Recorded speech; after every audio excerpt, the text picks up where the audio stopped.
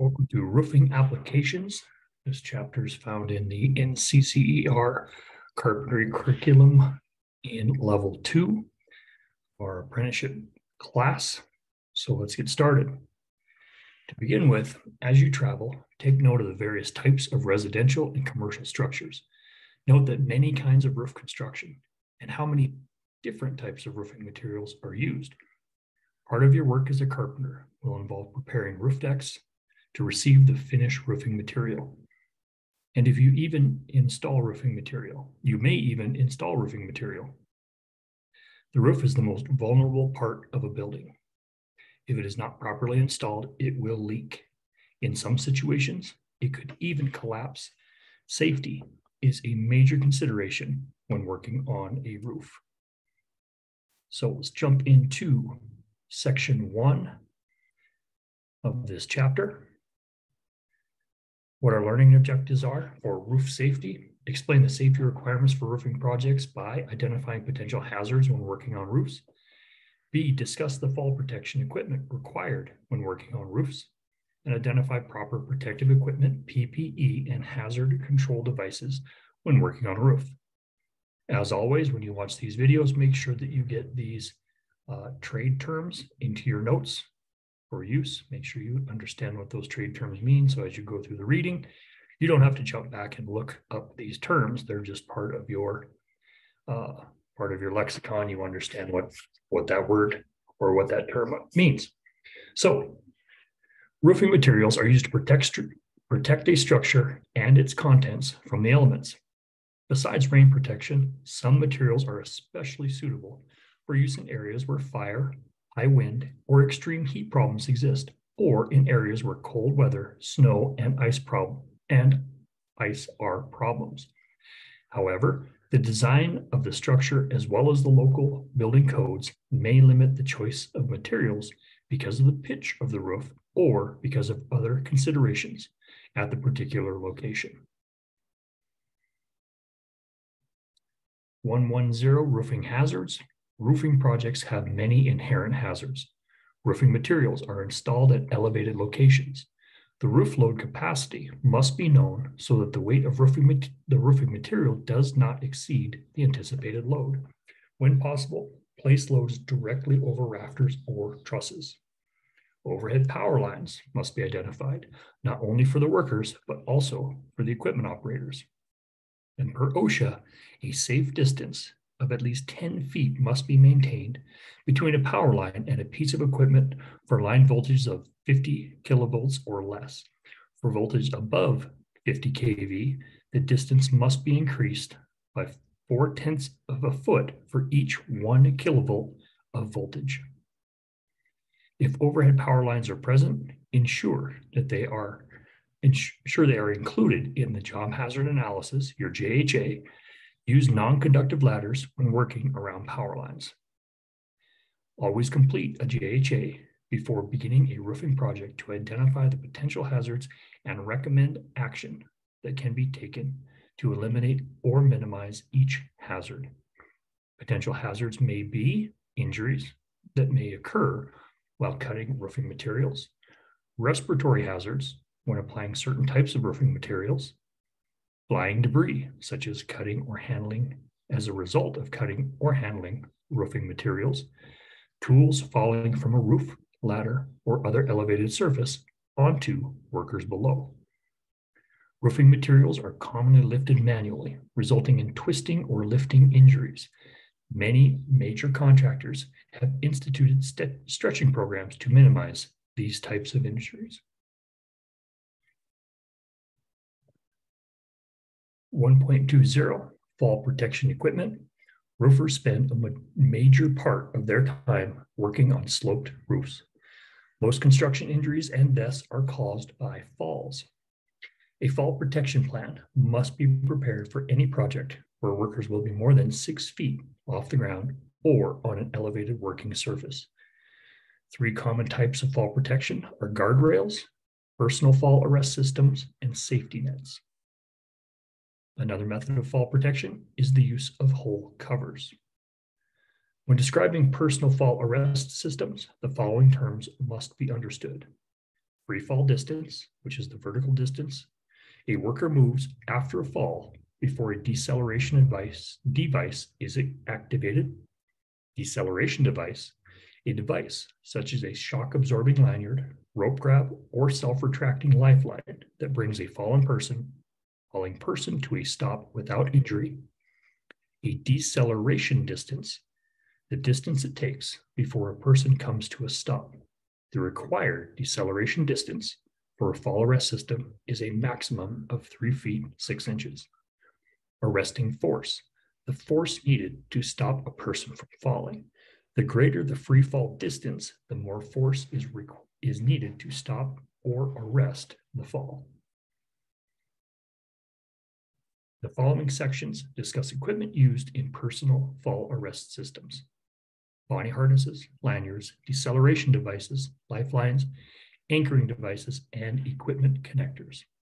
So the first one, body harnesses, full body harnesses, seen in figure 1, with a fixed back D-ring are used in personal fall arrest systems. Selecting the right full body harness depends on a combination of job requirements and personal preference. For OSHA regulations, a personal positioning system should not allow a worker to free fall more than 2 feet. And the anchoring device, also called an anchor or anchorage, which is attached, should be able to support at least twice the impact load of a worker's fall, or 5,000 pounds, whichever is greater. Figure 1 shows your full body harness that we just talked about. Next, what we attach to that full body harness are lanyards. Lanyards are short, flexible lines with connectors on each end. They're used to connect a body harness to a lifeline, deceleration device, or anchoring device. They must have a minimum breaking strength of 5,000 pounds. Some have a shock absorber, which you'll see in figure 2, which absorbs up to 80% of the arresting force when a fall is being stopped. Okay, so a deceleration device is next. Deceleration devices limit the arresting force that a worker is subjected to when the fall is stopped suddenly. A rope grab, which we'll see in figure 3, connects to a shock absorbing lanyard and attaches to a lifeline. Here's figure 3. This is the rope grab, 2 different types, retractable lifeline and our rope grab. A self-retractable lifeline, also shown here in figure 3, allows unrestricted movement and fall protection while climbing and descending ladders or working on multiple levels. Lifelines are ropes or flexible steel cables that are attached to an anchorage point. Vertical lifelines are suspended vertically from a fixed anchorage point to the upper end to which a fall arrest device such as a rope grab is attached. Each worker must use his or her own line. This is because if one worker falls, the movement of the lifeline during the fall arrest may cause the other workers to fall. Horizontal lifelines are connected horizontally between 2 fixed anchorage points to which a fall arrest device must be attached. Anchorage devices, commonly called tie-off points, not to be confused with anchorage points, support the entire weight of the fall arrest system. Eye bolts, overhead beams, and integral parts of building structures are all types of anchorage points for anchoring devices. Wearing a full body harness. Before using fall protection equipment on the job, your employer must provide you with training in the basics of fall protection and proper use of the equipment. Inspect the equipment using the following guidelines. First one, examine harnesses and lanyards for mildew, wear, damage, or deterioration. Make sure no straps are cut, broken, torn, or scraped.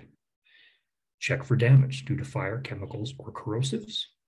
Check that hardware is free of cracks, sharp edges, or burrs. Check that snap hooks close and lock tightly, and that buckles work properly. Check ropes for wear, broken fibers, pulled stitches, and discoloration. And make sure lifeline anchoring devices and mountings are not loose or damaged. The general procedure for using a full body harness is as follows. Follow these steps. Step 1, make sure you read that thoroughly. Step 2, step 3, and all the way through step 7 on how to properly wear your full body harness. Many of you have experience with full body harnesses. This is a good check to make sure that you're going through these steps every time. So make sure you read them, understand them, and use them. Selecting an anchorage point and tie off. Once the full body harness has been put on, the next step is to connect it either directly or indirectly to a secure anchorage point by the use of a lanyard or lifeline. This is called tying off. When tying off, ensure that your anchorage point has the following characteristics. It's directly above you, easily accessible, damage-free, and capable of supporting 5,000 pounds per worker, never on the same point as a work basket tie-off. When tying off, consider the following. Tie-offs that use knots are weaker than methods of attachment. Knots can reduce the lifeline or lanyard strength by 50% or more. A stronger lifeline or lanyard should be used to compensate for this effect. To protect equipment from cuts, do not tie off around rough or sharp surfaces. Tying off around H-beams or I-beams can weaken the line because of the cutting action of the beam's edges. This can be prevented by using a webbing type lanyard or wire core lifeline. Never tie off in a way that would allow you to fall more than 6 feet. A shorter fall can reduce your chances of falling into obstacles, being injured by the arresting force, and damaging your equipment. To limit your fall, a shorter lanyard can be used between the lifeline and your harness. Also, the amount of slack in your lanyard can be reduced by raising your tie-off point on the lifeline. The tie-off point to the lifeline or anchoring device must always be higher than the connection to your harness. Rescue after a fall. Every elevated job site should have a written rescue and retrieval plan in case it is necessary to rescue a fallen worker.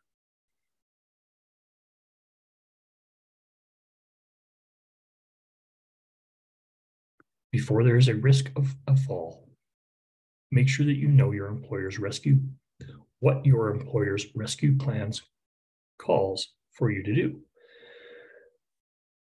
If a fall occurs, any employee hanging from the fall arrest system must be rescued safely and quickly.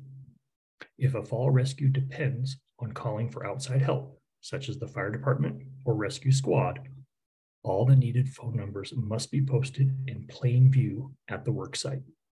When in doubt, call 911. Inspecting the testing fall protection systems and equipment.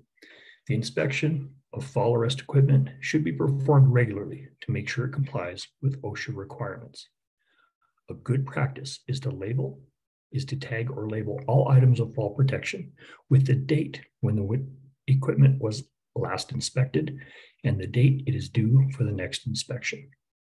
Safety nets should be drop tested at the job site after initial installation, whenever relocated, after a repair, and at least every 6 months. PPE and hazard control. The following guidelines must be observed to ensure your safety and the safety of others. Wear boots or shoes with rubber or crepe soles that are in good condition. Always wear fall protection devices, even on shallow pitched roofs. Rain, frost, and snow are all dangerous because they make the roof slippery. If possible, wait until the roof is dry. Otherwise, wear special roofing footwear with skid-resistant cleats in addition to fall protection. Brush or sweep the roof periodically to remove any accumulated dirt or debris. Install any required underlayment as soon as possible. Underlayment usually reduces the danger of slipping. On sloped roofs, do not step on underlayment until it is properly fastened. On pitched roofs, install necessary roof brackets as soon as possible. They can be removed and repositioned as shingle type roofing is installed. Remove any unused tools, cords, or any other loose items from the roof. They can be a serious hazard. Check and comply with any federal, local, and state code requirements when working on roofs. Be alert to any other potential hazards, such as live power lines. Use common sense. Taking chances can lead to injury or death. When working outdoors or in high heat conditions for extended periods of time, take precautions to avoid heat exhaustion and exposure to the sun's ultraviolet rays. Wear a hard hat. Wear light-colored clothing that is made of natural fibers. If possible, wear tinted glasses or goggles. Use sun protection. Use a sun protection factor or SPF 30 or higher sunblock on exposed skin. Drink adequate amounts of water to prevent dehydration, especially in arid parts of the country. Next, scaffold and staging. Scaffolding and staging have been the causes of many minor and serious accidents due to faulty or incomplete construction or inexperience on the part of the designer or craftsperson constructing them. Staging should be designed and constructed by a competent, certified person. Inspected on a daily basis by a certified, competent person. Even though you have no part in the design or construction of scaffolding, for safety's sake, you should be familiar with safety rules and regulations that govern its construction. The following safety factors should be thoroughly understood and adhered to by everyone on the job site. Any type of scaffold used should have a minimum safety factor ratio of 4:1. That is, it should be constructed so it will carry at least 4 times the load for which it is intended. Roofing material weight adds up quickly when placed in one location. All staging or platform planks must have end bearing on scaffold edges with adequate support throughout their length to ensure the minimum safety factor ratio of 4:1. Scaffolding timbers, if used, must be carefully selected and maximum nailing used for added strength. Because scaffolds are built for work that cannot be done safely from the ground, makeshift scaffolds using unstable objects for support, such as boxes, barrels, or piles of bricks, are prohibited. When the scaffold is placed on a solid, firm base and erected correctly, the roofer should be able to work with confidence. 3 tag colors are used during scaffold assembly. Green. A green tag identifies a scaffold that is safe for use and meets all OSHA standards. Yellow. A yellow tag means the scaffolding does not meet the applicable standards. An example is a scaffold where a railing cannot be installed because of equipment interference. A yellow tag scaffold may be used. However, a safety harness and lanyard are mandatory. Other precautions may also apply. Red. A red tag means a scaffold is being erected or taken down. You should never use a red tagged scaffold. Other more common types of scaffolding include ladder jacks, figure 5, and pump jacks, figure 6. Pump jacks, and to a lesser extent, ladder jacks, are used for applying the starter strip and lower courses of roofing. Ladder jacks can usually support a 2-foot wide adjustable length platform up to 10 or 18 feet long. Ladder jacks must not be used for heights over 20 feet. It can be attached to either side of the ladder and must be separated by not more than 8 feet intervals along the length of the platform. Ladders are useful and necessary pieces of equipment for roofing applications and do not cause accidents if properly used and maintained. Accidents are caused by improper use of ladders, ladder not secured properly, structural failures of the ladder, improper handling of objects while on a ladder, and lack of training on proper ladder use. All workers who will be using a ladder must be trained on the proper use of ladders prior to its use. Figure 7 shows a ladder erected correctly in relation to the roof eaves. For ladder safety, follow these precautions. Always use an OSHA-rated ladder sized appropriately for the job to be undertaken. Always inspect a ladder for defects or damage before use. Fiberglass ladders should always be used to reduce the possibility of accidental electrocution resulting from contact with power lines. Avoid using aluminum ladders. Aluminum ladders, if used, should never be raised or placed in situations where they can fall or accidentally come into contact with power lines. For longer ladders, 2 people should carry position and erect the ladder. Here's your pump jacks figure. Shows you how a pump jack works, where you can put your ladder on the near side or the far side, but you crank these handles and it will raise you up the side of the building. Back to ladders, always face a ladder and grasp the side rails or rungs with both hands when going up or down. Take one step at a time. Always maintain 3 points of contact with the ladder. Remember that an ordinary straight ladder is built to support only one person at a time. Before using a ladder, be sure there's no oil, grease, or sand on the soles of your shoes. Due to the tread composition, some shoe types easily attract foreign objects that can cause you to slip on a ladder.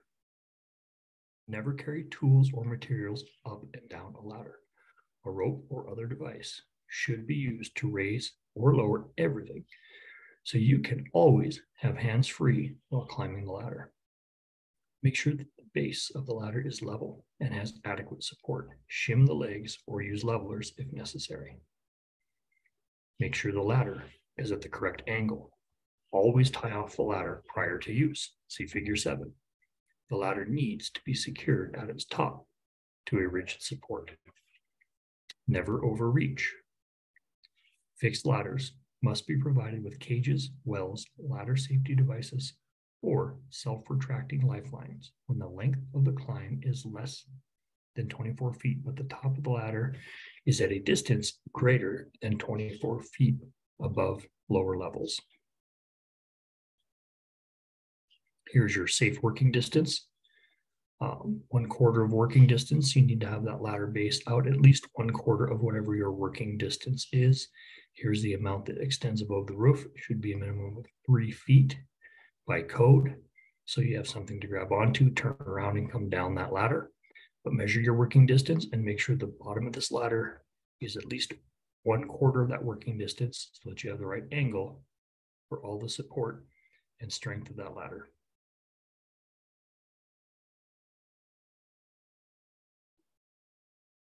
Here we've got roofing brackets. Go back one page and make sure I didn't miss any highlights. Oh, there they are. So roofing brackets. Most roofers feel comfortable on a roof with a 4 and 12 or a 5 and 12 slope. When the slope increases to 6 and 12, more strain is placed on the feet and the body.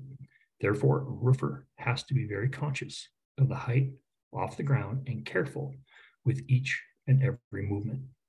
Figure 8 shows 2 types of roofing brackets. Here's our bracket types. It can be nailed into the substrate, and then we can use those to stand on to support our feet. Both types of brackets can be nailed firmly to the roof. When installing roof brackets, make sure that they are nailed to the rafters, not just to the roof sheathing. Roof brackets and toe boards alone are not sufficient to meet OSHA fall standards. Proper rail or a safety harness is required above 6 feet. That's the end of section 1.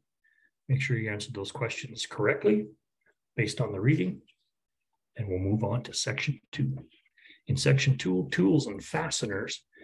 Our objectives: identify the tools and fasteners used in roofing. Identify the hand tools used when working on roofing projects.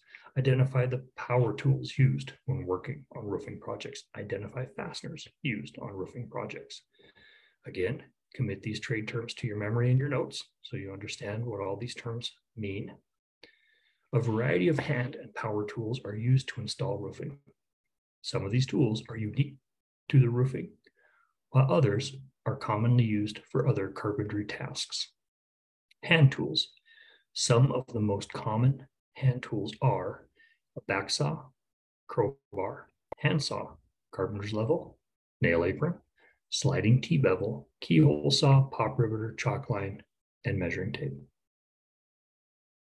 An angle square, caulking gun, tin snips, pry bar, scribing compass, utility knife, framing square, claw hammer, and a flat spade or spud bar for removing roofing material removal.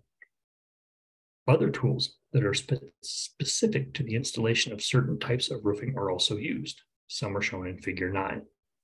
Roofing hammer, also referred to as a shingle hatchet, is used primarily for wood shingle and shake installation. The hatchet end is used to split shingles or shakes, and the top edge is marked or equipped with a sliding gauge to set a dimension for the amount of weather exposure for the shingle or shake. Slate roofing installation usually requires 3 specialized tools: a slater's hammer, a nail ripper, and a slate cutter. The slater's hammer is equipped with a sharp edge for cutting slate and a point for poking nail holes through the slate. The nail ripper has a sharp edge barb on one end that are used to shear off nails under a piece of slate. To shear nails, the ripper is struck on the face of the anvil with a hammer. The slate cutter aids in the trimming of slate and punching nail holes. Various types of tile cutters and nibblers are used. See those in Figure 10. Portable brakes are used for the custom bending of flashing materials for any type of roof installation. Heavy rollers are used to flatten underlayment to eliminate buckling under the finished roof, or for the application of cold cement fully adhered rolled roofs, built-up roofing, abbreviated BUR, or single ply membrane roofing. Hand grinders with diamond wheels are used to cut slots in masonry or flashing installation. Here we've got our shingle hatchets, pretty common. Composition shingle knife for cutting our shingles. Here is your roller for flattening that underlayment or used on a built-up roof type. We've got a nail ripper, and we also have our slater's hammer with the nail puller and the sharp trimming edge. Worker safety is important on a construction site. Every work site must have a fall protection plan for working on roofs or at certain heights off of the ground. Power tools. Many power tools are used in roofing. We use power circular saws, power saber saws, power drills and drill bits, pneumatic nailers. Rules for the safe use of all power tools include the following: keep all tools in good condition with regular maintenance. Do not attempt to operate any power tool before being trained by the instructor or a competent person on that particular tool. Use only equipment that is approved to meet Occupational Safety and Health Administration or OSHA standards. Examine each tool for damage before use and do not use damaged tools. Always wear eye protection and other appropriate personal protective equipment. Wear face and hearing protection when required. Wear proper respiratory equipment when necessary. Wear the appropriate clothing for the job being done. Always wear tight-fitting clothing that cannot be caught in the moving tool. Roll up or button long sleeves. Tuck in shirt tails and tie back long hair. Do not wear any jewelry or watches. Do not distract others or let anyone be a distraction while operating a power tool. Do not engage in horseplay. Do not throw objects or point tools at others. Consider the safety of others as well as yourself. Do not leave a power tool unattended while it's running. Do not carry, raise, or lower a tool by its electrical cord. Assume a safe and comfortable position before using a power tool.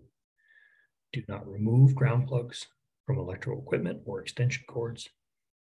Be sure that a power tool is properly grounded and connect it to a ground fault circuit interrupter GFCI circuit before using. Here are some examples of power tools. Here's our grinder with a diamond wheel for the masonry application. This is an example of a portable brake, making any type of metal material, any flashings, anything that we need on that roofing project. We have a portable wet saw, maybe for our slate applications. We have a nibbling tool and a snap tile cutter in that slate or tile roof application. Be sure that portable or stationary power tools are unplugged at the power source or disabled before performing maintenance or changing accessories. Do not use a dull or broken tool or accessory. Use a power tool only for its intended purpose. Keep your feet, fingers, and hair away from a blade or other moving parts of a power tool. Do not use a power tool with guards or safety devices removed or disabled. Do not operate a power tool if your hands and feet are wet. Keep the work area clean at all times. Become familiar with the correct operation and adjustments of power tools before attempting to use it. Always follow the manufacturer's instructions as it pertains to its intended use. Keep a firm grip on the power tools at all times. Use electric extension cords of sufficient rating to energize the particular power tool being used. Do not use worn or frayed extension cords. If a tool or extension cord is defective, it must be brought to the attention of the supervisor so it can be tagged and immediately removed from service. Extension cords should not be hung by nails or wire or fastened with staples. Report unsafe conditions to your instructor or supervisor. Power nailers. There are many types of power nailers. Application of asphalt or fiberglass shingles, use the one of these tools that can cut labor time. The use of these can cut labor time in half. Some of the listed safety practices for power nailers are as follows. Always wear safety glasses. They must be an OSHA approved or ANSI designated type. Tool operator training is required for using a power nailer. Because operating principles vary, study the manufacturer's operating manual. Be certain to use the type of fastener required by the manufacturer. If pneumatic, make sure that the pressure can be adjusted at the nailer. Treat the machine as you would a gun. Do not point it at yourself or others. Always keep the unit tight against the surface to drive the fastener correctly. When not in use, disconnect the unit from the power source to prevent accidental release of fasteners. Keep air lines untangled on the roof to prevent tripping. Next are fasteners. Roofing materials are typically fastened to the underlayment using roofing nails or roofing cement. Common roofing nails. Common roofing materials must be fastened with nails of the proper length and made of a material that is compatible with or the same as the drip edge and flashing. See that in figure 11 and 12. They show the most common nails used for composition shingles and wood shakes. About 1 pound of nails per square or 100 square feet is required to fasten composition shingles. Cold asphalt roofing cement consists of modified asphalt or coal tar products and are used in installation of composition shingles, underlayments, rolled roofing, and cold asphalt BUR or built-up roofing. They are spread over large areas with a spreader or a mop. The plastic fibered cement is used for spot repairs or cementing nail heads, shingle tabs, valley overlaps, and saddle materials, and as an exposed sealer for gaps in flashing. Asphalt cements are generally available in 1 gallon and 5 gallon pails.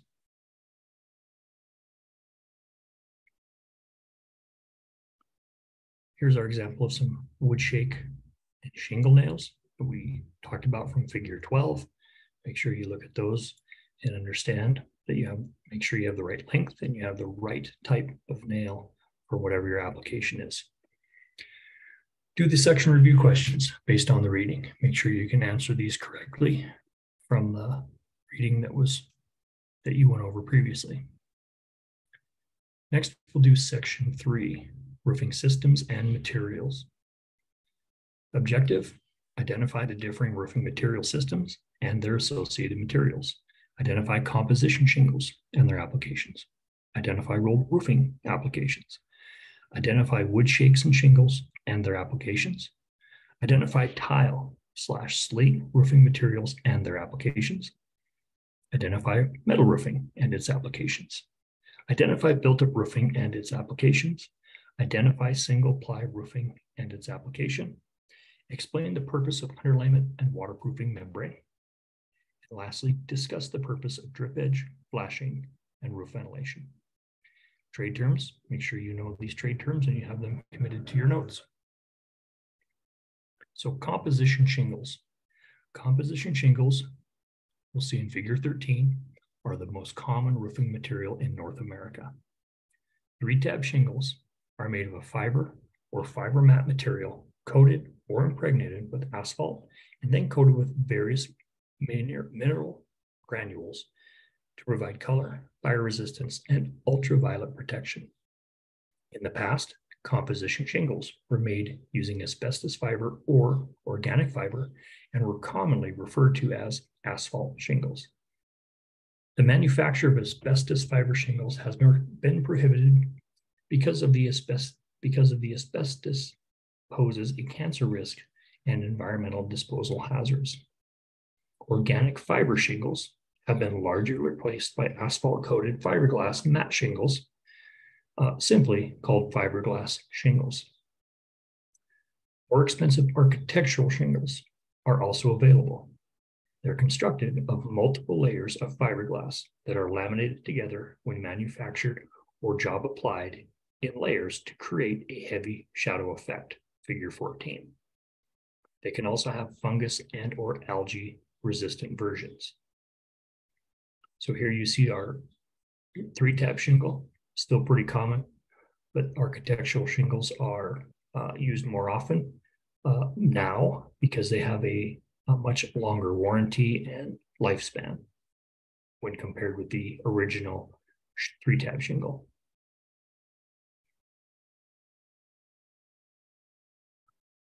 Composition shingles are generally suit every climate in North America and can normally be applied to any roof with a slope of 4 and 12, figure 15, up to 21 and 12.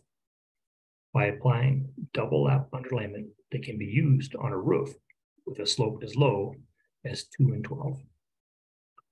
However, roll roofing or membrane roofing is usually recommended on slopes lower than a 4 and 12.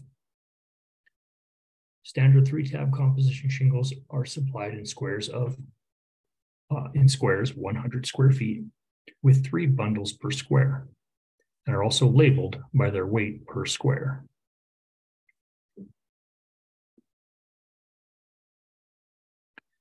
Here's your pitch guide. The 1 and 12, 2, 12, 3, 12, 4, 12. It's all just divided by 24, whereas a 24, 12, 12, 12 is a 45-degree angle. 24, 12 would be nearly 90 degrees. Roll roofing. Roll roofing, figure 16, is available in 50-pound and 90-pound weights with the same material and colors as composition shingles. Life of rolled roofing is typically only 5 to 12 years.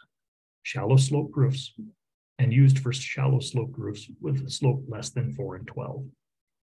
Roll roofing can also be used as valley flashing to match the color of the roofing shingles.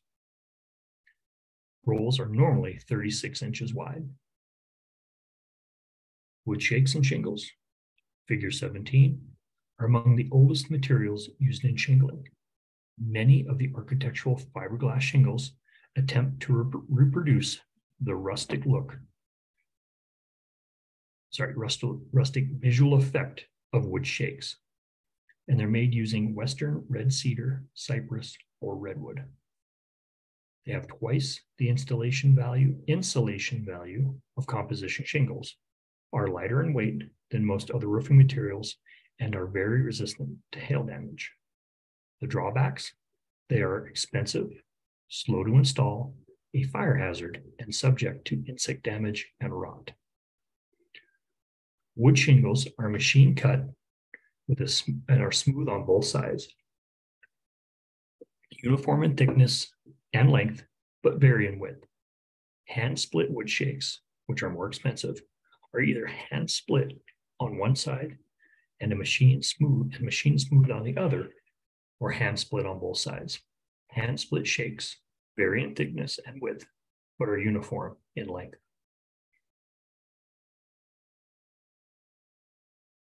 Wood shingles and shakes are also available in 4-foot and 8-foot pre-bonded panels that are in a 2-ply and 3-ply sections.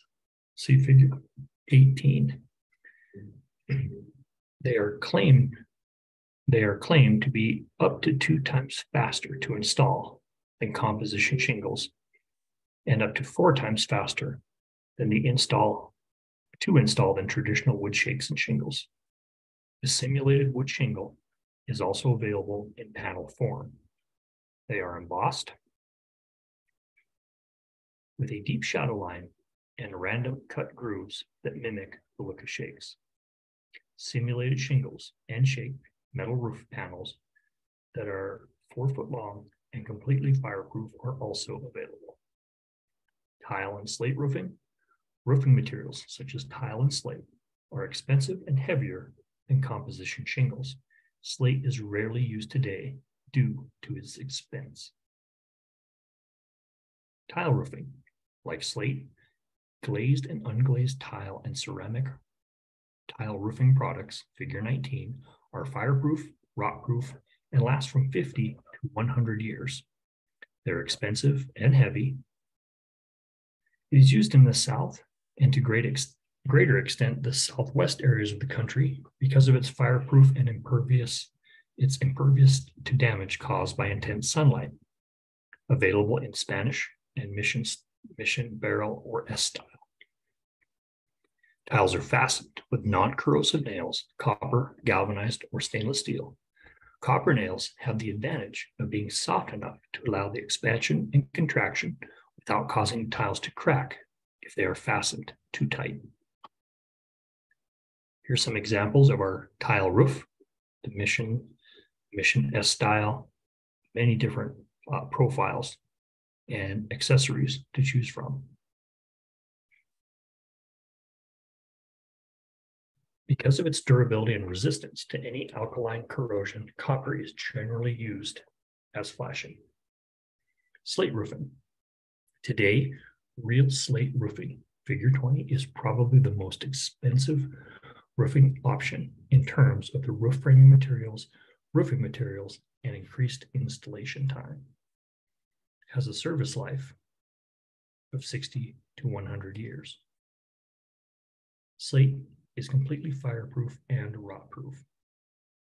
Synthetic slate is made of a fiber mat, usually fiberglass, that has been impregnated and coated with cement, and it looks like real slate, but is lighter in weight. Synthetic slate is still a relatively expensive material and is typically used on structures where historically appropriate materials are required. Metal roofing. Metal roofing is available in a great variety of materials and styles. These materials can be purchased with a baked enamel, ceramic, or plastic coating. Common metal roofing materials: aluminum, planar coated; galvanized steel, planar coated; Terney metal, heat treated copper bearing steel, hot dipped in metal consisting of 80% lead, 20% tin; aluminum or zinc coated steel; stainless steel. The most common residential panel roof styles, figure 21. Many new engineered performed architectural metal, fascia, and roofing systems, which you'll see in figure 22, are available for commercial or residential use So figure 21, jumping back, this is our average coverage area. You can get it in the 14 to 18 inch. This is a standing seam type. You can see that you've got the leg that sticks up here. Next panel will look like this. It will lock right over that standing leg, lock in place. These can either be mechanically fastened or they can be tapped down and lock over. But these are very common profiles for many of our roofing materials. You can see how on this end, this piece was made to lap over and seal that. Same with the standing seam we talked about. Or of this type, we have a little gap right here so the water can penetrate and come over when this leg is laid over the top here. Next is built-up roofing. Conventional built-up roofing membrane, we'll see that in figure 23, has been used for over 100 years on very low slope roofs. Built-up roofing, which is field fabricated, consists of 3 to 5 layers of heavy asphalt-coated polyester or fiberglass felt embedded in alternate layers of hot applied or cold applied bitumens, which is coal tar based or asphalt based. Basically, it's the black tar you see folks laying down with a hot mob. Hot asphalt applications require special heating equipment along with some method of transporting the hot asphalt to the new roof. So here's an example of a built-up commercial built-up roof. You can see we got our plywood, we have 2 layers of insulation, and then we have our alternating layers of the roofing material that we use, plus the hot bitumen, whether it's coal tar or it's an asphalt up on top. So it's a multi-layer process that you see on a lot of older and even newer commercial roof, low slope roofs. Both products are the weatherproofing medium and are used in hybrid built-up roof, such as a cap sheet over 1 or more base felt plies that have been secured with hot asphalt or cold adhesive to the deck board covering the insulation or directly to the insulation. Flame heating equipment, figure 24, that's this, it's a propane bottle with a torch, can be used for built-up roofing and torch-down roofing systems. Very common on a commercial roof is a single-ply roofing. The single-ply membrane system are wholly synthetic roofing materials that exhibit elastomeric properties to various degrees. Single-ply roofing systems can be classified as either thermoplastic, which is a plastic polymer, or thermoset, a rubber polymer system. Common thermoset polymer membranes is an ethyl propylene dimonomer, or EPDM, product. The membrane is usually supplied in large sheets or rolls and is spliced together with compatible adhesives or tapes. Thermoplastic single-ply membranes have become very popular for commercial and industrial roofing. 2 of the most common types of thermoplastic membranes are available are polyvinyl chloride, PVC, and thermoplastic polyethylene, TPO. An example of a single-ply roofing membrane, you can see that they're rolling it out. They're using a seamer to make that seam. You can see this gentleman has seamed this far so far, and here's where it is still loose, but he's using a seamer to heat up that and basically kind of like weld that seam together.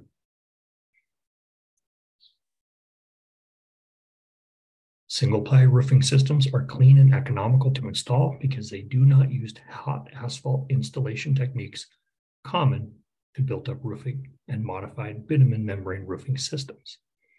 Single-ply membranes are usually anchored to a roof structure in one of 4 ways. It's either loose laid and ballasted. The perimeter is anchored with adhesives or mechanical fasteners, and the entire surface is weighed down with round stone ballast or walking pavers.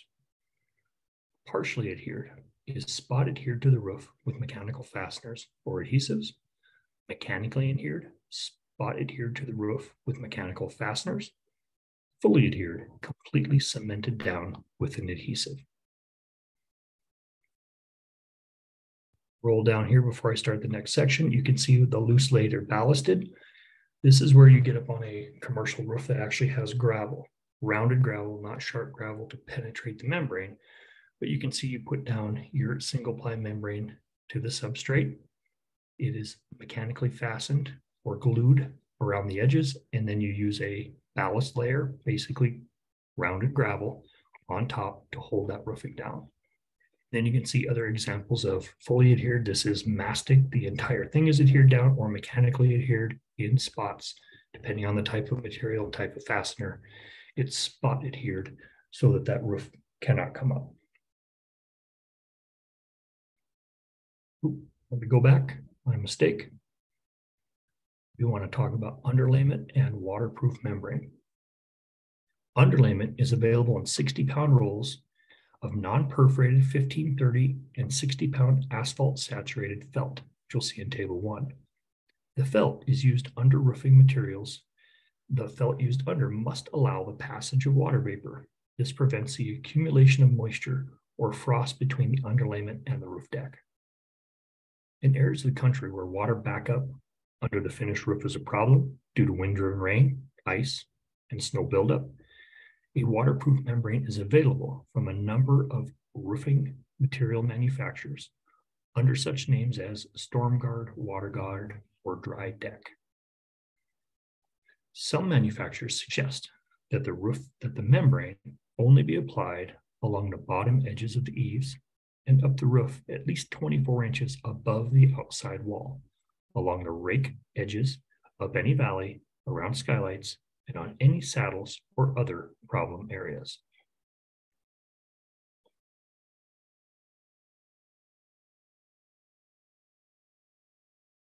Next is drip edge flashing and roof ventilation. So in Figure 27, we're going to see various types of drip edges that are available. This is the most common, that's why it's highlighted. It's style D, or a drip cap, goes on all around the edges of every roof. And goes over top of the fascia that should have been finished when the soffit was done. This wraps over the top, or it's applied ahead of time, and then we don't nail the face so that we can slip a piece of fascia metal up and underneath, and we start our shingles at the edge of this drip cap or style D and work ourselves up that roof line. But there are many different profile types depending on the type of metal roofing, built-up roofing, single-ply roofing that you are going to install. Today, aluminum, galvanized steel, copper vinyl, and stainless steel are the most common materials used for drip edge and flashing. All drip edges and flashings must be fastened with nails or staples made of a compatible material to prevent electrolytic corrosion between the fasteners and the flashing. The roofing material manufacturer recommendations for flashing must be followed. Figure 28 shows a W metal, also so named because the profile looks like the letter W, for standing seam valley flashing.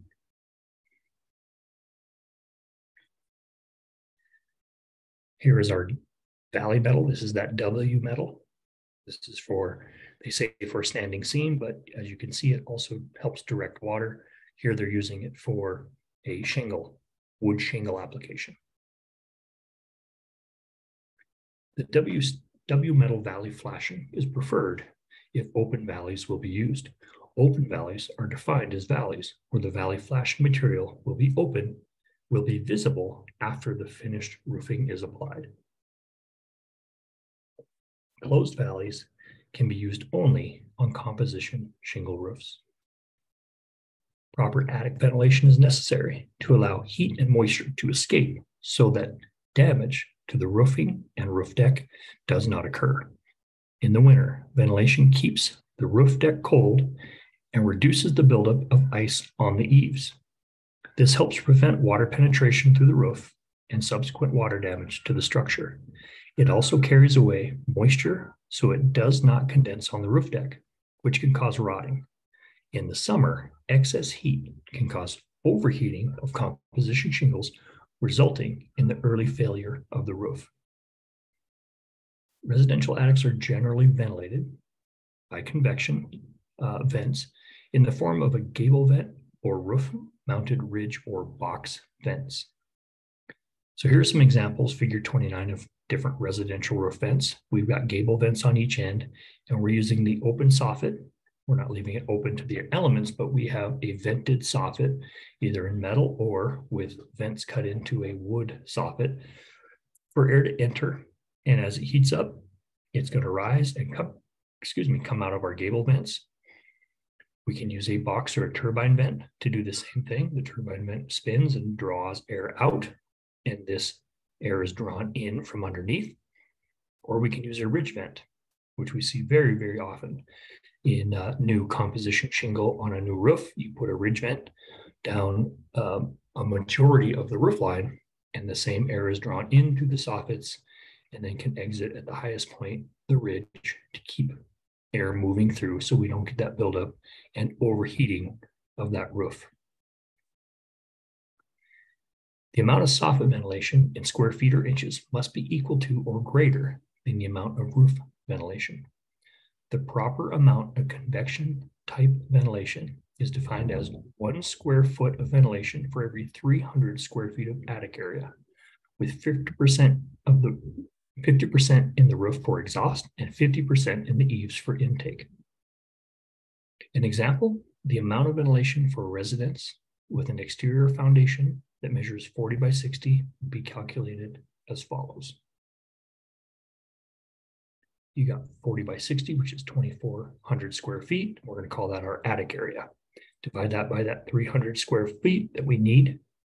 That gives us 8 square feet of total ventilation required. We turn that into square inches. 8 square feet times 144 gives us 1,152 square inches. Divide that by 2. Remember, you have to have exhaust is half and intake is half. So exhaust would be at the ridge. Intake would be at the eaves. You need 576 square inches of intake or exhaust at both for the ridge and 576 square inches for the soffits.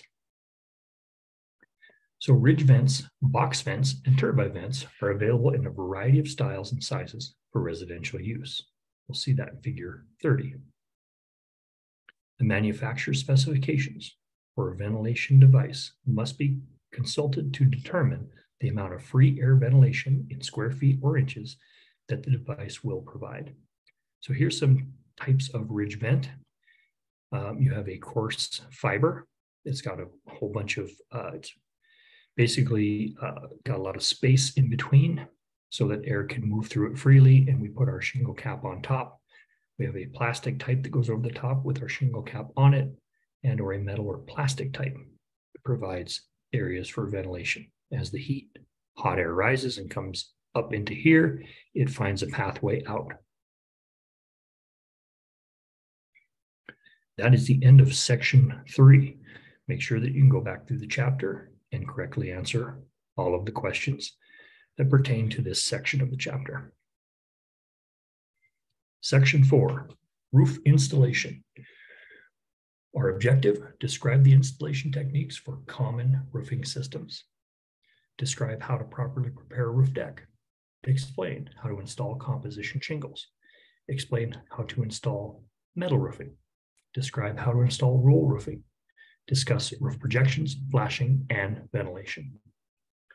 Again, trade terms, get these into your notes. Make sure you write them down in your notes so you can rely on them as you're reading the chapter and for any other quizzes or assignments that are given to you. Roofing projects must be properly planned prior to installation.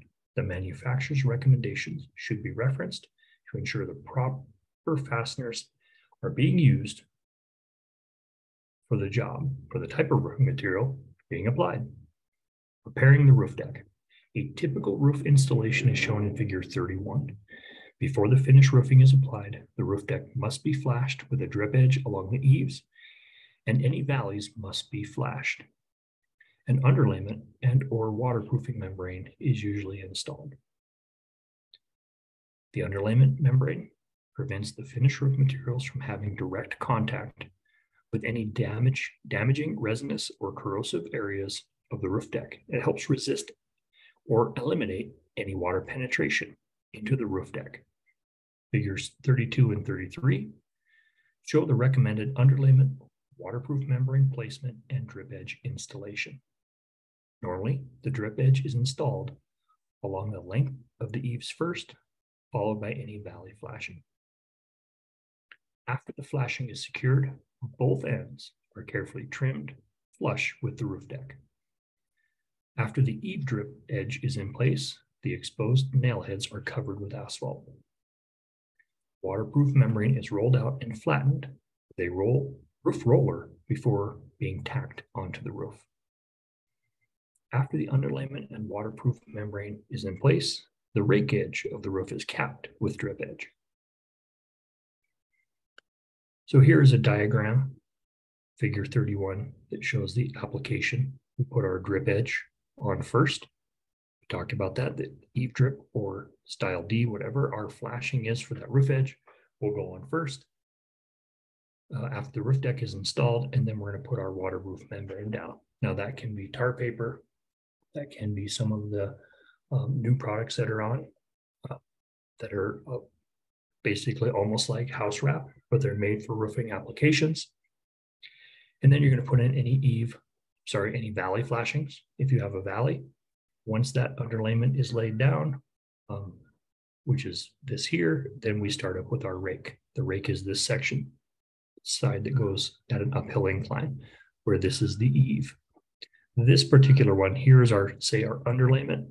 If we have places where water can get back up underneath our eaves, we have wind-driven rain, ice, or heavy snow, code says that we have to put down that waterproof membrane, and it has to go at least 24 inches back into or past the exterior wall. After the roof preparation is complete, the finished roof materials can be lifted and distributed equally over the roof deck. To illustrate what I was just talking about, protection against ice dams, in areas subject to heavy snow, the snow will accumulate on the roof. Heat rising through the roof from the inside of the structure will melt the snow and cause ice to build up on the edges of the roof and in rain gutters, creating an ice dam, figure 34. Eventually, it will find its way into the building, and it does that by getting up underneath the shingles. And as that heat from the house, so the ice dam builds up because the house is warming up the snow that's on the roof above the living area. So we have heat rising up from our daily use in the house, our heating systems, people being in there, what have you. That's going to warm up that ice or snow. That's going to roll down, but then it's going to hit the edge of the roof, usually the overhang right in this area, where there is no heat coming up because it's exposed. It's the same temperature as outside, and that water will refreeze and build up that ice dam. As water keeps thawing and coming down, if there's an ice dam in place, then the water will have to force its way up underneath those shingles, and then that's where we start to see leakage problems. Eventually, it finds its way into the building. This ice dam problem can be eliminated by a combination of attic insulation, roof venting, and the use of a waterproof shingle underlayment. Okay, the underlayment comes in a 36-inch wide roll. So here is the first of that underlayment that goes down. Then we put another piece of that underlayment over the top. Let's say that our exterior wall, we have a 2-foot overhang right here, follow the cursor, and we have an exterior wall coming down right here.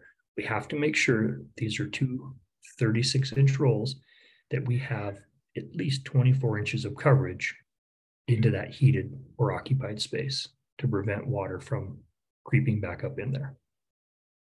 Many sloped roof residences in the north have ice damming problems on the roof, usually at the eaves. This is especially true for those residences with finished attics where insulation and venting under the roof deck is limited to the rafter space. That's why we use a waterproof membrane. And it has to go at least 24 inches beyond the inside wall and will prevent water backed up behind any ice dam from penetrating into the structure. An ice edge is an exposed metal sheeting mounted from the eaves up the slope of the roof from 18 to 36 inches. It allows any ice dams that form to be quickly shed from the roof during brief thaws. So here's an example of an ice dam before we continue. We are on the outside edge. Here's our interior wall. We are building an ice dam right here because water is melting from the heat of the inside of the building and trickling down and then refreezing in this space. Any water that comes up against this ice dam may push back up under these shingles and create some sort of a leak. So we have to prevent against that. Normally, a continuous sheet of plain or tinted painted aluminum flashing or special standing seam aluminum panels are used for an ice edge, which we'll see in figure 35. There are disadvantages to the use of an ice edge. One, it's not considered attractive. And for ice edges to be effective in shedding ice, eave troughs cannot be used on the building. What they mean by eave trough, a gutter system, because it won't allow that ice to move off the roof. So this is some examples of that ice edging. You don't see them very often in our neck of the woods, but a lot of older homes in the northeastern part of the country, you will see that ice edge put in place. Here's the standing seam version they were talking about. Here's our exterior wall, so it extends well past that heated, where the heated space starts. So any water coming down will hit this edge and should roll off. This one actually does have a gutter. It's a protected gutter, so the ice can't, it's got a leaf guard on it so that the ice can't build up inside the gutter and push back up and in. You can see this one, there is no gutter. Water and ice should be able to roll right off of that roof.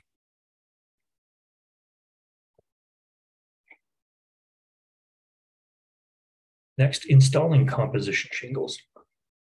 At one time, the 3-tab square butt composition fiberglass shingle was the most common. The architectural shingle is the most common type of composition shingle now. See those in figure 36. There's this terminology for 3-tab and wood composition are explained in figure 37.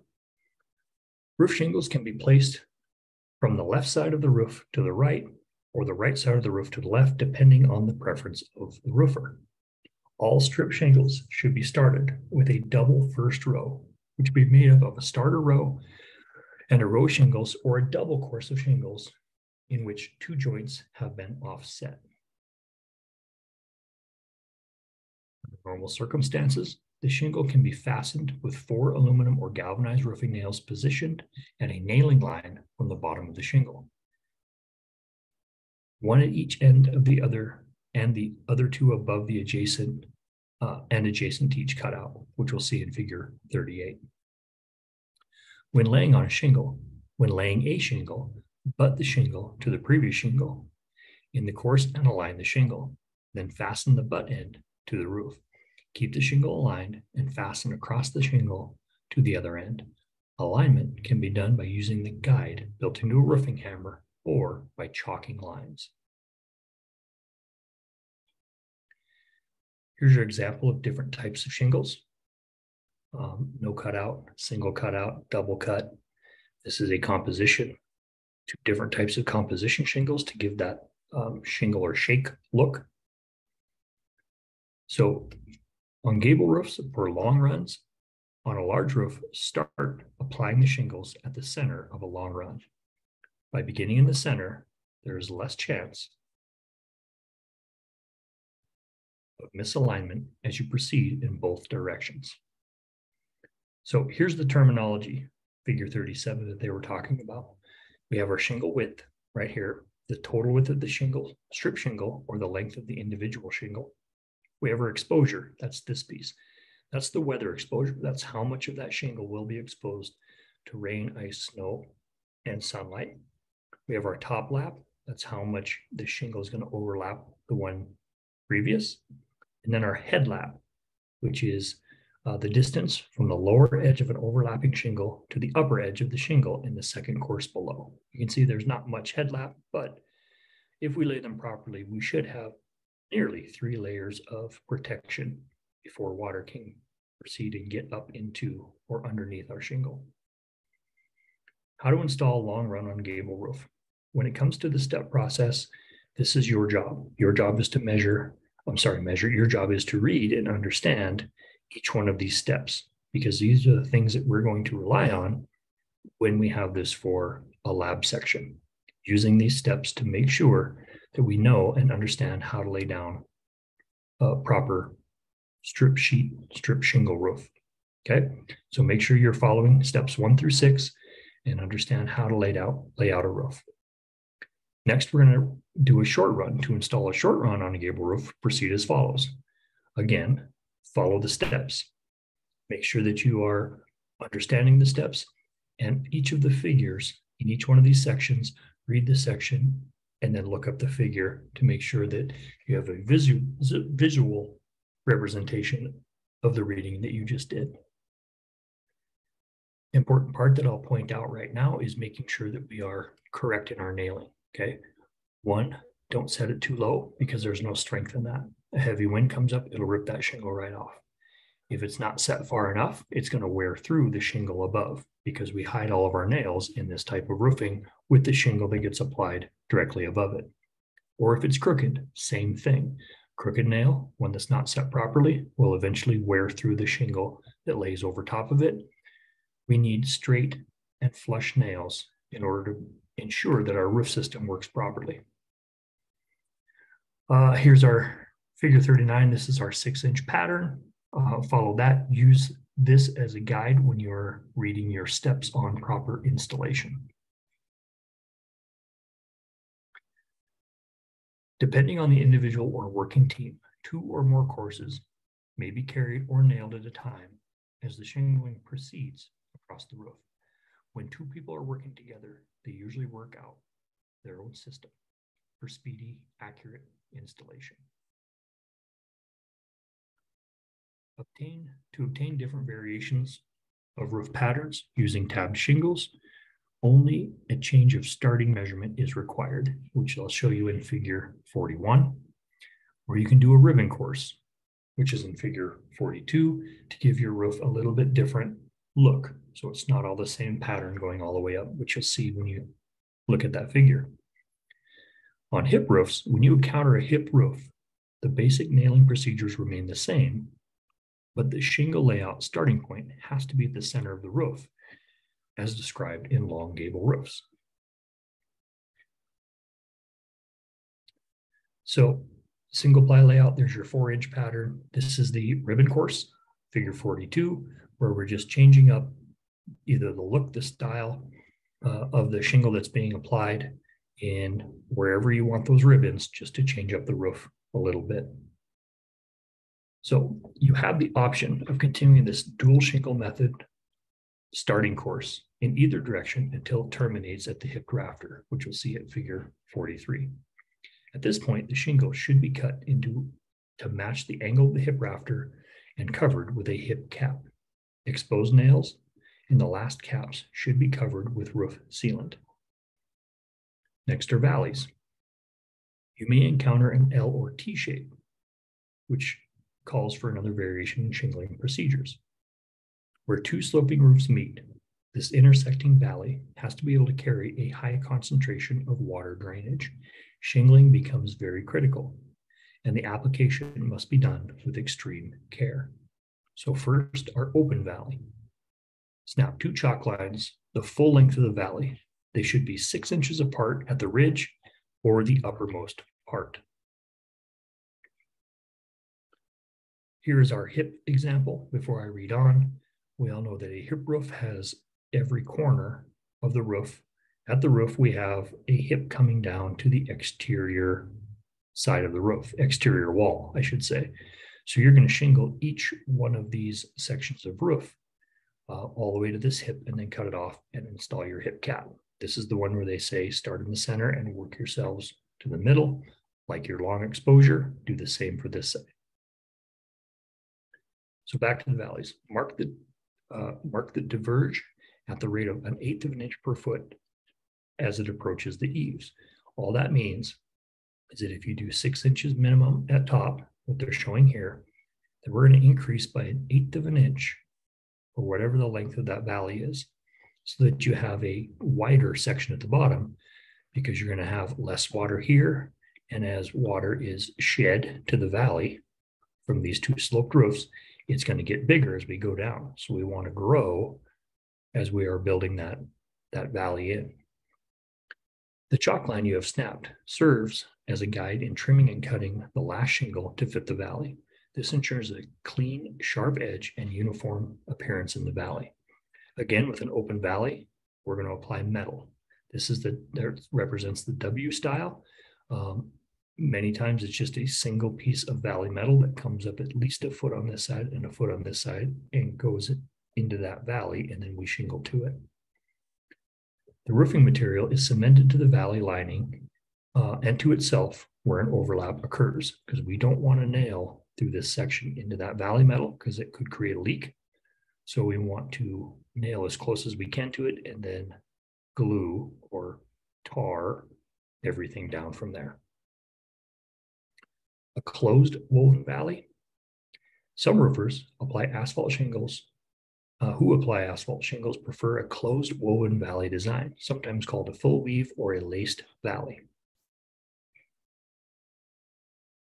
Composition shingles are the only type that can be used for this pattern, which we'll see in figure 45. It is essential that a shingle be of sufficient width to cross the lowest point of the valley and continue upward on each roof surface a minimum of 12 inches, much like our valley metal. To create the 12-inch extension, it may be necessary to cut some of the preceding shingles in the course back 2 tabs. Waterproof membrane or 50-pound felt heavier roll roofing over the standard 15-pound felt is placed in the valley, shown in figure 45. Note that no fasteners are located closer than 6 inches to that valley center line. Succeeding courses alternate, first along one roof area and then the other, as shown in figure 44. So here's a closed valley. There's no metal exposed. And again, what you're seeing is this shingle is wrapped up one side, this one comes over the top. The next course would go over this guy, and so on and so forth, all the way up for that laced or woven valley look.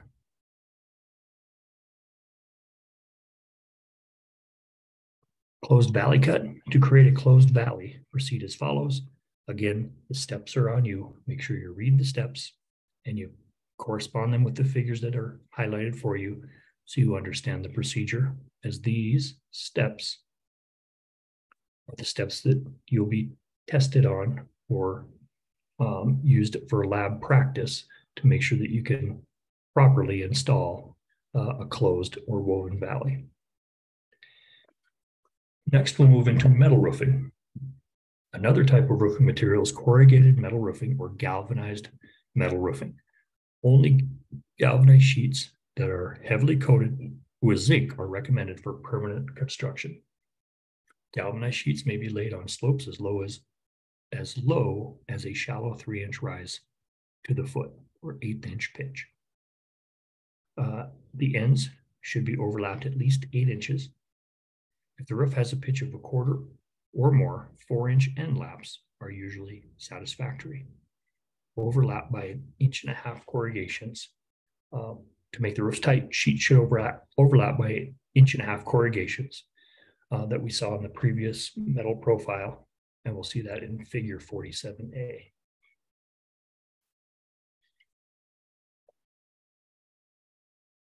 If 26 gauge galvanized sheets are used, supports may be 24 inches apart. If 28 gauge galvanized sheets are used, support should not be more than 12 inches apart. Remember, in metal gauges, the larger the number, the thinner the material. So a 26 gauge sheet is going to be heavier than a 28 gauge, thus the 24-inch separation, or if you go to 28, you have to have 12 inches of separation between the supports underneath that material. For best results, galvanized sheets should be fastened with a neoprene headed nail, galvanized nails, or neoprene washers, or screws with neoprene washers. Corrugated metal roofing, figure 48, are used on garages, storage buildings, and farm buildings. Figure 47 on our corrugated shows we're using the neoprene washers for our fasteners, and we're achieving it a minimum of 1.5 inches overlap, as it was stated, in order to make sure that we don't have any leakage. Normally, these panels are used on roofs with a slope of 4 and 12 or steeper. They can be used on 212 roofs if a single panel reaches from the ridge to the eave. We don't want any joints in a low slope roof. The panels are fastened to purlins. A purlin is a structural member running perpendicular to the rafters. See figure 48. Normally, the panel is cut so it overhangs 2 to 3 inches at the eave. Simulated standing seam metal roofs, where seaming machines are required, supervisors may have to decide not only when to lease the machine, but how many machines to have on the project. Most systems use screw guns to install self-drilling or self-tapping screws, but some systems require impact wrenches or bulb rivet guns for fastening. Standing seam roof systems minimize the number of through-the-panel fasteners by up to 90%. Therefore, it is crucial that the fasteners be installed correctly. Here's an example of the purlins. You can see the purlins. Make sure you commit that term to memory. Those are the horizontal pieces that go past, they run perpendicular to the rafters, and that's where we're going to make our fastener attachment to our roof system. Back to standing seam, the direction in which the sheeting takes place has to be considered. Some systems have strict requirements, others are more flexible. The sheeting direction can be found on the construction drawings. Improper installation techniques cause the majority of standing seam roof failures. This underscores the need for special training in a particular system being used. Before roofing can begin, the structure must be plumb and level, and purlins must also be straight. Until at least one run of panels has been installed, there is no safe place to work from unless a work platform is constructed. The specific sequence of erection of a standing seam roof system is determined by the manufacturer of the given system. Usually, a blanket of insulation is stretched across the structural members to provide prior to sheathing. Blanket width depends on the panel, and no more than and you keep the stapling edge ahead of the panel, but no more than a foot ahead of it. As previously mentioned, installing a metal roof requires special tools and experience.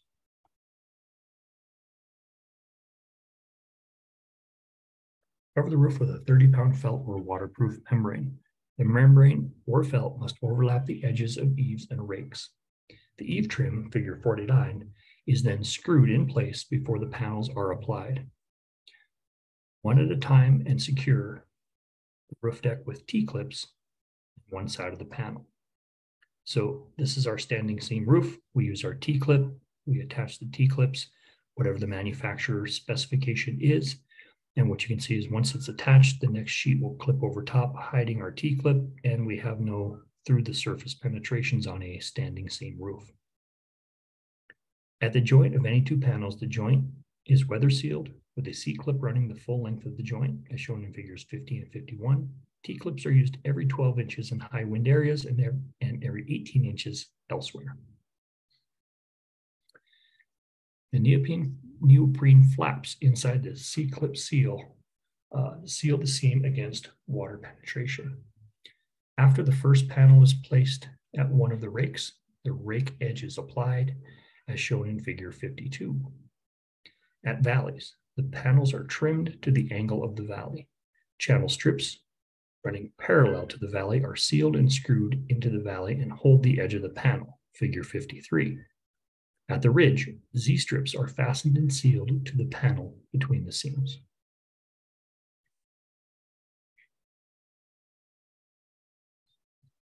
Snug rib system. Another type of roofing sheet is called the snug rib system. It utilizes a concealed fastener, which is leak resistant and eliminates through fasteners. The snug rib joint is a highly efficient, watertight joining system of a simple nature. The joint is created by engaging the hooked ends of two panels into a Y-shaped extruded spline previously measured and anchored to the purlins with self-templating clips. Here's an example of the channel that you put in the valley where your sheets can come in and lock into that. This is what that finished product should look like. Next, roll roofing. Roll roofing can be installed on underlayment by itself as part of a cold asphalt built-up roof or on a waterproof membrane. The weights, characteristics, side lap, top lap, and recommended exposure for double coverage, single coverage, and uncoated roll roofing are shown in Table 2. Compositions are not used on roofs with a slope of less than 2 in 12. Wood shingles are not used on a slope of less than 3 in 12, and shakes are not used on a slope of less than 4 in 12. Flat roofs should have a minimum slope of 1/4 inch per foot. Single coverage roofing with exposed nails is generally used on a slope of 2 in 12 or more. Single coverage roofing with concealed nails is used on slopes of 1 in 12 or more. Double coverage roofing with concealed nails is used on slopes of 1/4 inch in 12. Make sure all debris is removed from the roof deck and all nails are flush before applying the waterproof membrane and underlayment. Even a very small pebble or protruding nail will eventually poke a hole through a single layer roofing. The exposed nail method, single coverage roll roofing with exposed nails, is generally applied horizontally over underlayment, as shown in Figure 55. Here are your steps for the exposed nail method. Make sure you follow those steps, read those steps thoroughly, and look at the visual aids provided by the figures.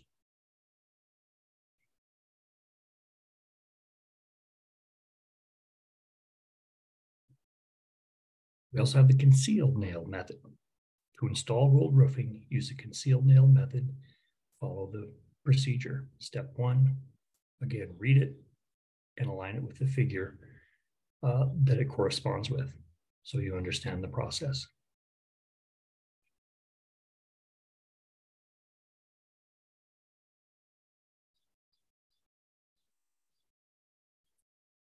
Double coverage roll roofing installation. Double coverage rolled roofing is available for both hot and cold asphalt application.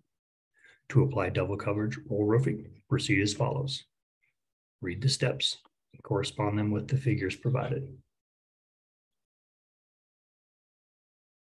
We're going to move on to roof projections, flashing, and ventilation. So, a soil stack. Another roofing task is waterproofing around soil and vent stacks. Most building roofs have pipes or vents emerging from them. Most are circular, and they call for a special flashing method. Various types of vent stack flashing are available for this purpose. You'll see those in Figure 65. To apply vent stack flashing, proceed as follows. Follow your steps, make sure you read them, and correspond them with the appropriate figures. Next is vertical wall flashing. In the process of roof construction, there are times when the roof abuts a vertical wall or horizontally at an angle. Extreme care must be taken to follow the correct procedures. An example of a sloped or angled abutment is shown in Figure 69. The initial step is to let the underlayment turn up on the vertical wall a minimum of 3 to 4 inches. Wall flashing or step flashing can be used when a rake of the roof abuts a vertical wall. Remember, the rake is the sloping part of the roof. Step flashing shingles are applied over the end of each course of shingle and covered by the next succeeding course. They're approximately 6 to 7 inches long and from 5 to 6 inches wide. A careful study of Figure 69 shows that each flashing shingle is placed just up the roof from the exposed edge of the shingle that it overlaps. When the finished siding or clapboards are brought down over this flashing, they serve as a cap flashing, sometimes referred to as counter flashing. Sometimes referred, and a 1-inch reveal margin is used. On a horizontal abutment, Figure 70, Continuous flashing must be applied horizontally across the entire top of the abutting roof and against the vertical wall under the siding. Continuous flashing can be formed with a metal brake or by hand, as shown in figure 71, and it should be at least 9 inches wide. 4 inches of flashing on the roof and 5 inches of the wall. Before applying the flashing, adjust the last 2 courses of your shingles so that the last course, which will be trimmed to butt against the wall, is at least 8 inches wide. Do not nail the flashing to the wall or roof deck. If desired, apply several beads of roofing cement to the top of the flashing. Here's your example of your step flashing. You can see the roofing installer is putting our flashing in, and he's leaving it up from our shingle. And the next shingle will apply, go over the top of it and hide it as you see here. Here's the cap flashing, the siding going over the top that was explained. We have, looks like 5 inches on the, 4 inches here coming up the side. And then we put our cap flashing down. This is where we have single tabs cut and cemented to the flashing because we have just a flat flashing. It's not a step flashing, and we flashed up the side. Siding will come down and cover that flashing, so it's not an eyesore. Dormer roof valley. The installation of a dormer roof valley requires you to combine some of the procedures previously covered. So figure 73 shows an open valley for a gable dormer roof. Extreme care must be used during the installation of the last course against the vertical wall to ensure a tight, dry fit. Figure 74 displays the standard valley procedures for dormer flashing and shows how the valley material overlaps the course of shingles to the exposure line for a watertight seal. Regular valley nailing procedures are used until the work proceeds past the dormer ridge. We'll see that in figure 75. Next are chimneys, another penetration that you might run into on a roof. Chimneys are subject to varying loads and certain opposing structural movement due to winds, temperature changes, and settling. Therefore, roofing materials and base flashing should not be attached or cemented to both the chimney and the roof deck. A cricket, also called a saddle, must be made, which we'll see in figure 76. Here's your dormer flashing. You can see that now we've created a valley because we have a gable dormer sticking out from the building. So we have to use our valley flashing, and we have to, use either a valley flashing, we should have a flashing under, and then we can do a close or weave on this, but the same valley rules apply here.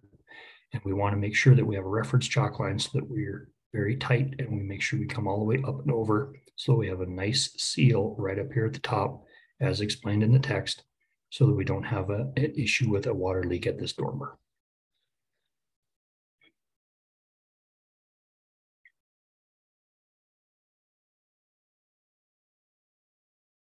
Here's an example of a cricket. A cricket placed behind the chimney keeps water or melting snow and ice from building up on the back side of the chimney. You can see that if water is coming down our slope, it's just going to build up on this back side of the chimney and either cause damage to our brick, to the mortar, or be able to push up underneath our shingles, kind of like an ice dam, and create some real leak problems around that chimney. So what we'll see is up here in figure 36 is how we can build our chimney cricket. The height of a cricket is typically half the width of the chimney, although these requirements will vary, so check local codes. On wide chimneys, it may be necessary to frame the cricket as shown in figure 77. Flashing at the point where the chimney comes through the roof requires some flashing that will allow movement without damage to the water seal. To apply chimney flashing, proceed as follows. Follow your steps and make sure you reference those back to the figures as we have for all the other step-by-step processes in these chapters.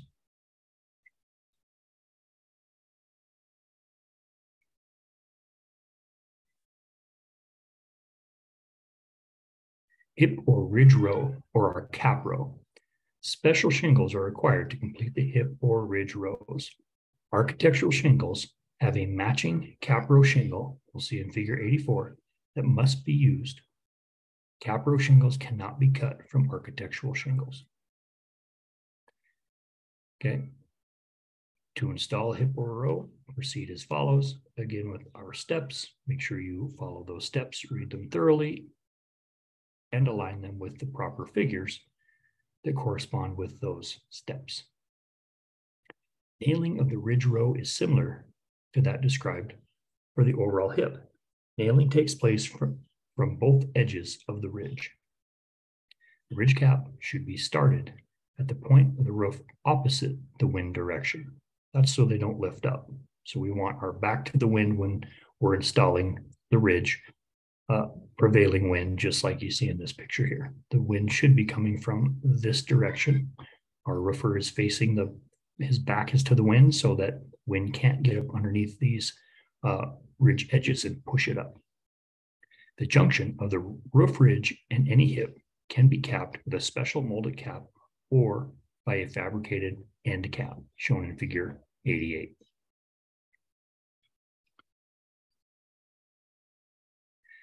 This shows a good step-by-step procedure that you can see with pictures on how we're going to install our cap flashing around a chimney.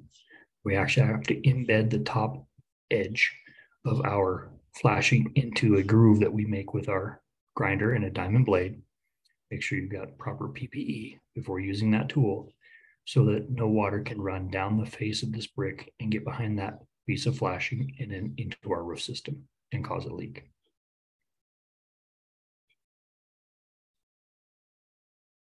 Figure 88 shows that special cap piece or one that's fabricated to create that end where we have a hip.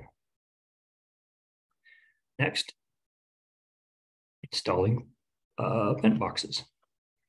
So a vent box, which we'll see in figure 89, on new roofs, the proper size hole is cut in the roof and the hole is surrounded with at least a 24-inch wide waterproof membrane. The ventilator, or vent, is installed with the lower edge of its flashing overlapping the course below it. The flashing is fastened to the roof at the top sides, and then roofing courses are applied over and cemented to the flashing at the top of the ventilator.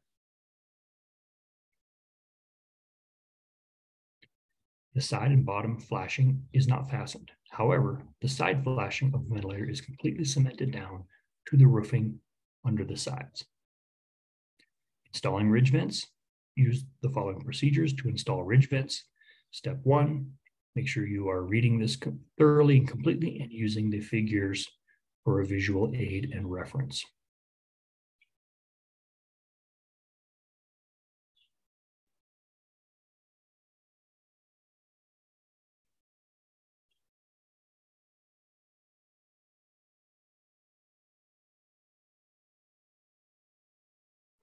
We're at the end of section 4.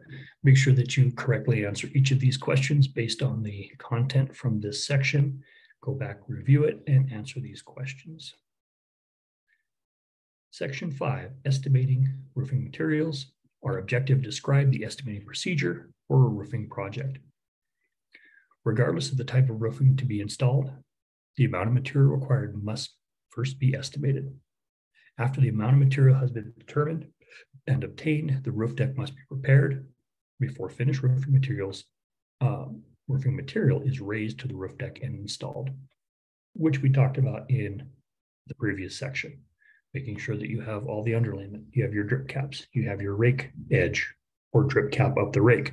Everything is ready to go before you bring the shingles up onto the roof.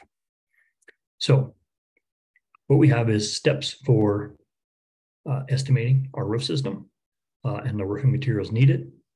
I highlighted here that we have to include any overhangs because they get roofing on them as well, right? So when we were looking at the attic space, all we did was measure the foundation. We want to go beyond the foundation if we have overhangs. Estimate the size of the overhang, 1 inch, 1 foot, 2 foot, 3 foot, whatever that overhang is, make sure that is added into your calculation. So here are the procedures for your roof estimation. Here they had 30 by 35 for one section, which was a little over 1,000 square feet. They had a 60 by 35, which is 2,100, 15 by 35, because it was times half, because there was probably a hip, 262.5. Measure up all of your sections if you have a complicated or cut up roof system and add them all together.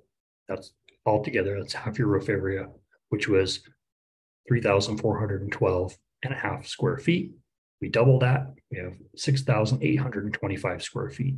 Okay. Let's see, they added this one in, 6,450 of roof area. Our total material, we have 6,475 square feet of roof area. So now we have that figured out. We also want to add a 10% waste factor. That covers our ridge, any waste up there, any waste on the hips and valleys, and just a general 10% waste to give us a grand total of 7,123 square feet. We have to convert that into squares because that's the term we use when we order roofing material. How many squares is it? That's a simple calculation. Take that overall number, 7,123, you divide by 100 because a square is 100 square feet. And that gives us 71.23 squares, which is 71 1/3. Normally, you might ask your lumberyard if they'll give you a third of a square. A lot of times they will want you to round up and you'll end up getting 72 squares. Those you can leave, those extra bundles, leave with the homeowner, leave with a customer in case they ever have to do a repair. Starter strips, E-flashing, valley flashing, and ridge shingles must be added to the complete the estimate. All of these are determined with linear measurements. So this number only gets you the amount of shingles you'll need to cover that roof space. You have to go along and figure out what you need for starter strip, your E-flashing, valley flashings by taking straight linear measurements for all of those.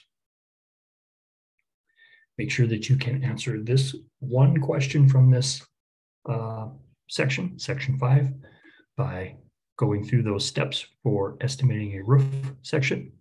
That concludes this chapter on roofing and roofing materials. We'll see you for the next one.